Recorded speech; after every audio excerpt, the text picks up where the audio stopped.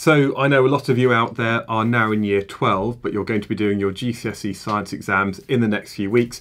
And this message is really just to say good luck. I hope it all goes well, because it has been an incredibly tough year.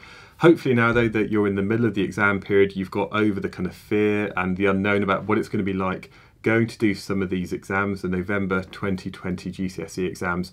And yeah, I just hope everything goes as well as it possibly can. Don't forget all the basics, read the question, make sure that you have a go at attempting every question. And if you don't know the answer, just move on and come back to it towards the end of the exam.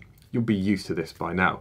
Also, if there's anything that you need help with, I've got the entire AQA physics course in one video. That's your kind of massive mega cram the night before.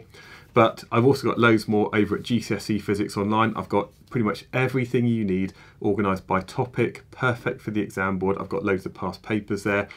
Loads of the website is free, but if you want to access everything behind the paywall, it's only £9.99, and that just means that you've got access to all the videos when you need it, where and when you need it as you're doing your final revision for these exams, especially important for paper 2 coming up later in the month. But until then, just have a go and do it. There's going to be no harm in it. If you get a lower grade than you've been predicted or you've actually received from your centre, that doesn't matter. And if you improve it, then that is absolutely brilliant. So yeah, good luck for your GCSE exams. I really, really hope it goes well. Thank you.